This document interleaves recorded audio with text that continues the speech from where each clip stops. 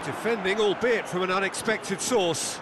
You have to admire commitment like that, because he could easily ignore that and just kind of walk around and let others do all the chasing, but instead he looks as if he relishes the chance to dig in for his team here.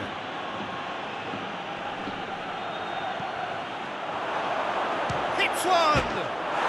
He scored! 2-0, and they're already threatening to run riot. Perfect placement, the one place the keeper couldn't reach.